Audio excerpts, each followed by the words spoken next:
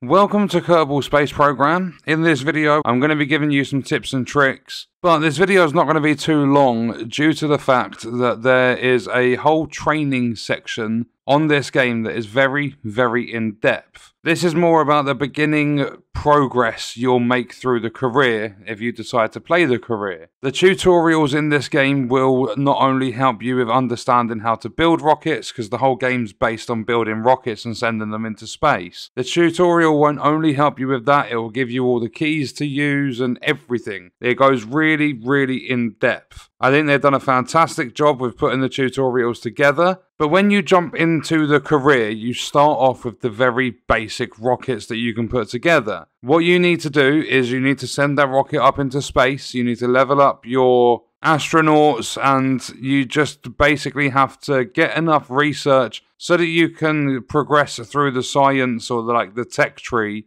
and you can build bigger and better rockets. There are these pods that you can apply to the rocket, and they are so helpful. What they do is they have little bits of goo in them, and basically when you're flying your rockets up, when you're launching them, the goo will change and everything like that depending on the atmosphere, and the more progress they make, the better the science data is collected from them, the more science points you'll get. And then what you need to do is use your science points, unlock different bits for survivability, unlock more powerful rocket parts. And then it's just about keep creating rockets over and over again, trying loads of different stuff. You'll have plenty of money in the career. You won't need to worry about that. You can change the difficulty and things like that. So you can start off with more funds, or you can make it a little bit more of a hardcore experience and start with less funds and things like that. You get a lot of options, a lot of settings and stuff in this game. And one of my biggest tips for Kerbal Space Program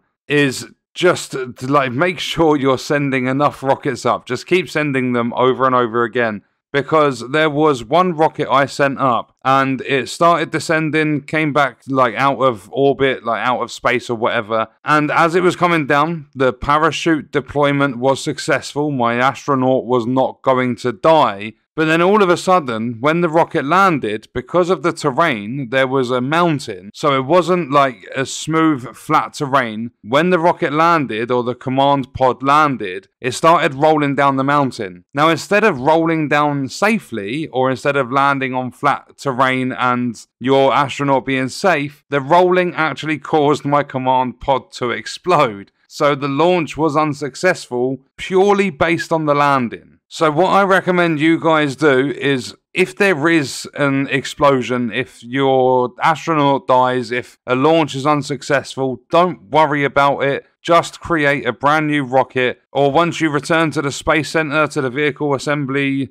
Lab, or whatever you want to call it, you should still have your rocket there ready to go. Another thing I highly recommend, at the bottom left of your screen, you have basically this symmetry guide. When you are applying fins to your rocket to enhance the stability, make sure you are using that symmetry. All it's going to do is help you out. Always put a decoupler on your rocket, which is a bit of equipment that when you are going through the stages of your launch, you can go through the initial launch, then you can decouple so the fuel tanks and everything fall off the bottom and it's just your command pod. And then all you've got to worry about is the deployment of your parachute. Make sure that you are right-clicking on your parts and make sure you are changing their settings and everything like that, because if you're coming down for a hard landing and you have your altitude too low for the parachute deployment, it's not going to deploy in time. Your astronauts, it is going to be RIP. But another thing is,